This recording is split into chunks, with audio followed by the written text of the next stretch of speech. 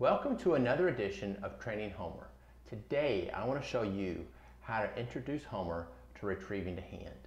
If you have a spaniel or a lab or any type of hunting dog who likes to pick things up and carry them around but not necessarily bring them back to you, if they're young enough and small enough, here's a great way to get them to do that. You can see I'm in the house in a hallway. There's no way for a dog to get past me at this point. Tennis ball in hand. With this, I'm going to have Homer go pick it up, and he's forced to come back to me. Now, you'll notice whenever he comes back to me, I'm not immediately going to snatch this out of his mouth.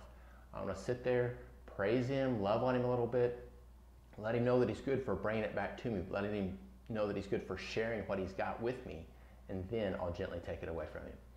Also, you may see that Homer is in a crate, a blue crate right here in front of me.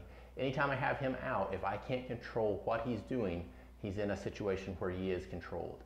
So that way he's not learning any bad habits when he's out playing by himself. So I'm going to turn my back to you and we're going to see how this goes at first. Homer here.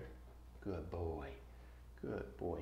And just so you can be able to see, whenever I have my back to you, I'm going to hold him between my legs like this with a hand in front of his chest, so that way I can control when he goes also. He's very excited about retrieving and carrying things around, as you can see he is with this ball, but I want to make sure that he knows when I want him to go. So I'll wait for him to calm himself just a little bit, and then as I release him, I'm going to say his name, which later in life, that's his cue for picking up a marked retrieve. So I'll turn my back to you. Toss the ball to the end. He calms. Homer, good boy, good boy. And see, he brings it back to me. Good boy. I'm going to pet him just a little bit. It's a big ball, so he drops it. That's all right. Good boy. Good. Now I'm going to reach in, drop. And as I'm taking it away from him, I'm going to say the word that I'm going to use again later in life for him to let go of something, which is, for me, is drop. So let's do this one more time, and I'll show you again.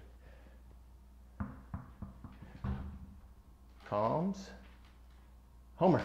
Good boy. Good. And even if he wanted to get past me, there's no way that he can. He comes right back to me.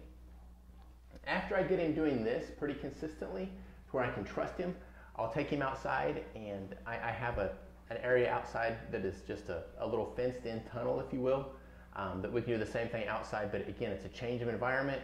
There's grass, there's birds, there's smells, and we'll get him doing that consistently in the tunnel, and then we'll see if we can trust him going on a retrieve without any kind of barriers to let him run away. So there you go. The first retrieve's intro to delivery to hand. Without this tunnel, I can assure you that Homer was not going to bring it back to me, but with the tunnel, it's a good experience for him, and he gets to have the ultimate win. So we'll see you back again for another Training Homer tip.